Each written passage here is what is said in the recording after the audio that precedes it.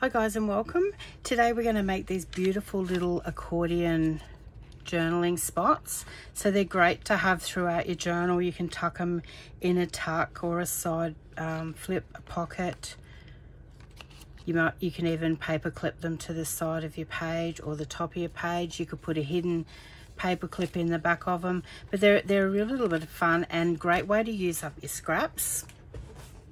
So what I've done is I've had some leftover coffee paper strips, so that will determine how high your notebook's going to be. So these ones in particular are 4 1/4. So we're going to go 3-inch covers and by 4 1/4. So I'll just pop that one off to the side there, and we'll pull. I've got a couple of pieces I pulled out of my scraps, this beautiful, I think it's Kaisercraft cardstock with the butterflies. So you basically cut 2 pieces, 4 1/4 by 3 in this case, because we've got a little bit over 4 inches down here, and you want your covers to be slightly bigger than your paper that you're putting it on.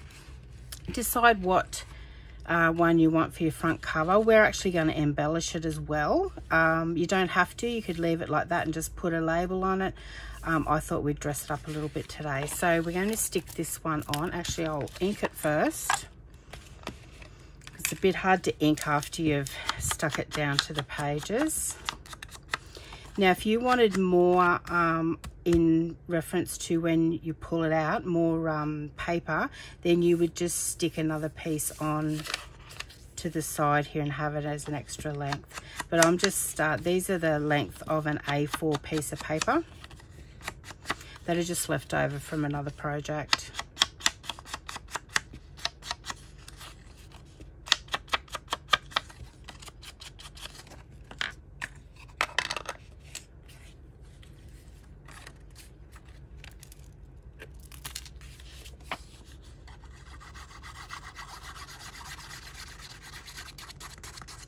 Now, I was inspired by Corey from Creating with Scraps for this project. I watched it some time ago and I've had it on my to-do list, and as my scraps have been mounting, I'm just going to even that up. So you can see it's a little bit smaller than the cover, which is what I want. I want a bit of an overlap.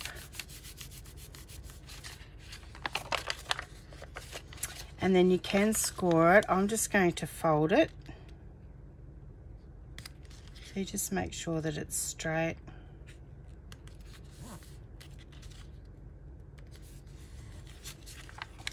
And then I'm going to fold it again. Just going to your paper edge and not your cover edge. And turn it around and fold it again.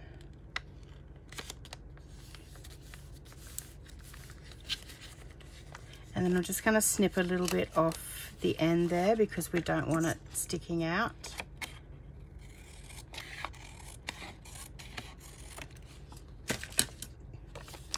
And then we're going to stick our back cover on.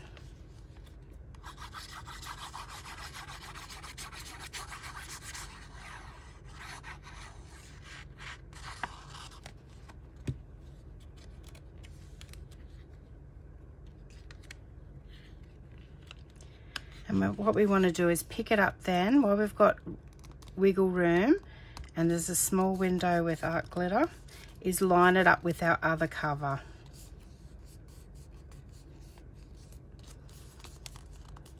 Just like that. Beautiful. And you can also journal on the back as well. Just going to get my bone folder just to crisp up those folds. All right, and then we want to put some embellishments on the front. I mean, it's beautiful paper, but I always like to add a little bit of something different. I'm going to go with some book page. So sort of like a bit of a cluster collage type of effect that I'm going for.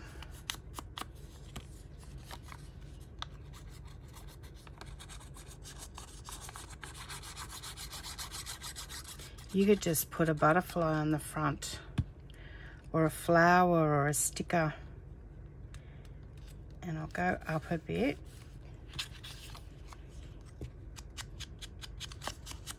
It's a good way to use up some of your ephemera too, this way.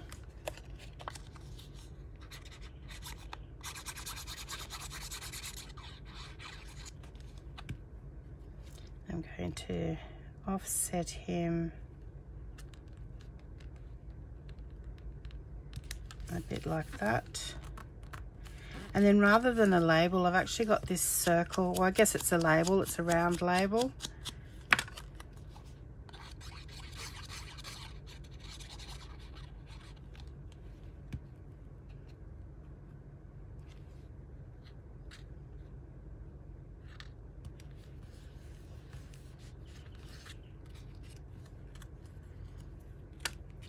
And then I'm adding a label just with some numbers.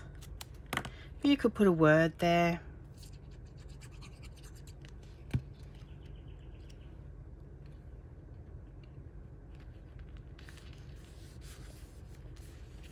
You could stamp a number there. Lovely. So that's one done. We're actually going to make two today. Oh, we stuck it. Our glue's just caught a bit on the edge there, so just be careful of any overruns like that, but we're able to fix it up. So I'll just leave that one off to the side open like that to dry. Let's grab our next one. So once again, we've got 4 1/4 by 3. Our leftover paper is what determined that. So when you pull your scraps out, have a look at the paper that you're putting in there first, and then that will determine what size cover, because you can make it any size you want. If you don't have any scraps of paper, then you could cut some.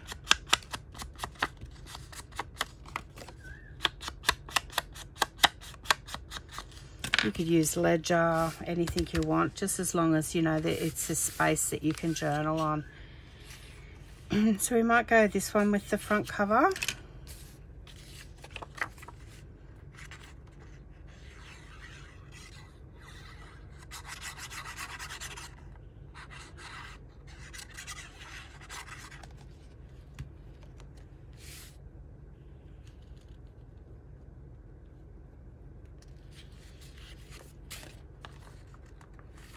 Once again, we know that our paper is slightly smaller than our cover, which is what we want.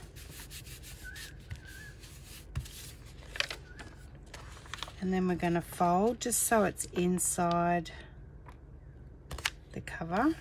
So we've got a bit of a border all the way around. And then turn it over and fold to the paper as straight as you can.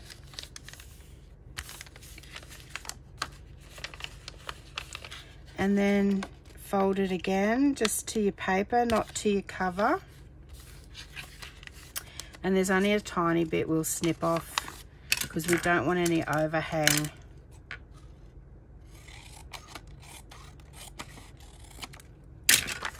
And then we want to stick our cover, our back cover on.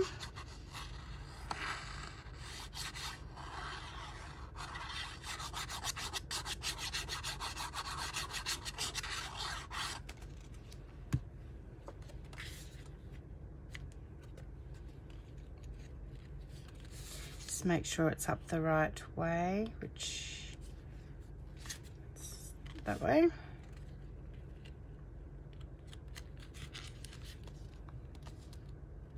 And then so it's even with our other cover.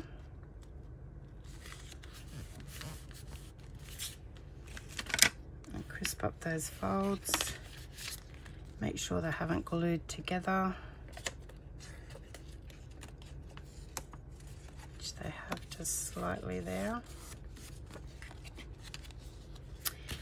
That's our front cover. Now we want to add some embellishments. So I've got this beautiful I think it's a cologne ad. Just going to ink them all first. I may not put them all on.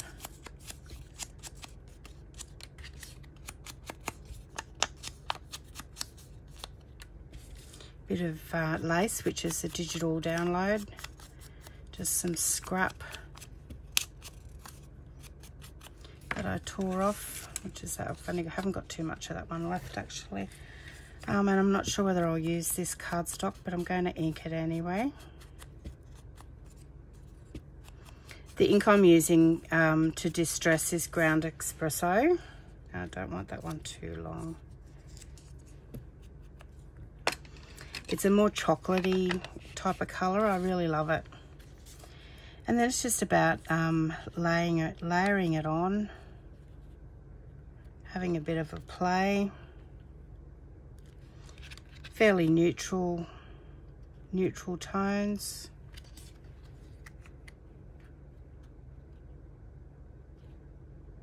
Actually, I quite like it without.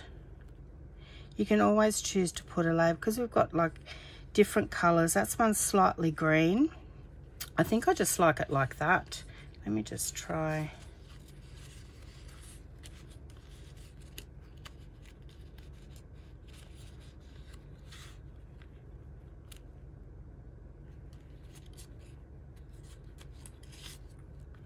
Now, I think I like it like that. I'm just going to distress the edge of this one a little bit more.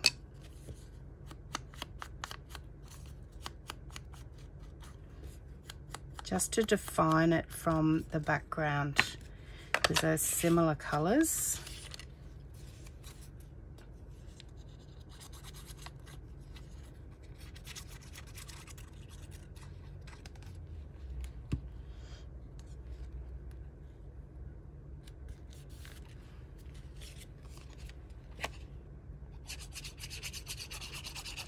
But you could put little pockets on the front of these, little tuck spots. Just bear in mind when you're putting something on the front that they are gonna be going, or most of the time be going inside of something, like a pocket or a tuck, unless you plan on just pinning them with a paper clip to your page. That you don't want bits and pieces that are going to pull off.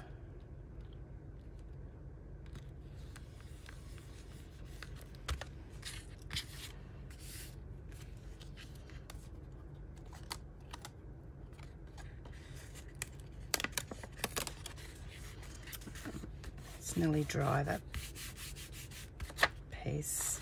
And inside you could decorate it a little bit. You can have a little stamp down here. You could put some washi tape down there. But there you go, like quick little projects. There's 3 of them. That one's slightly smaller. Like I said, the your strips, I think it was done with, I had 2 strips. Yeah, so your strips will dictate what size your cover's going to be. So there's no real set measurements, but I was just letting you know that I go a 3-inch width across. So the other is depending on what your scrap is, because that's the length of an A4 piece of paper. So if you're going to have leftover paper, chances are it's an A4. So it'll be, if you go 3 inches, you'll get basically that many folds quite evenly. As you see, and I only snipped off a slight piece on that, but have a go at these guys. A great little project, and you know, some extra journaling spots that you can tuck inside your journal. You know, the people that like to have all these hidden little spots, which I do. I love the more journaling spots you can get into a journal, the better. But yeah, have a go at these guys. Drag out your scraps, give it a go. I'll put just those measurements of what I've done here down the bottom in the description, just for reference for you, but you won't need it. If you stick to your 3 inches wide, or however width you want to go to get enough folds out of the strip of paper you got, or you can glue 2 strips together and have, you know, more of an accordion in there as well. But thanks for stopping by today, guys. If you haven't already, I'd love you to subscribe. I love bringing these videos to you, and I look forward to seeing you on the next one. Thanks, guys. Bye.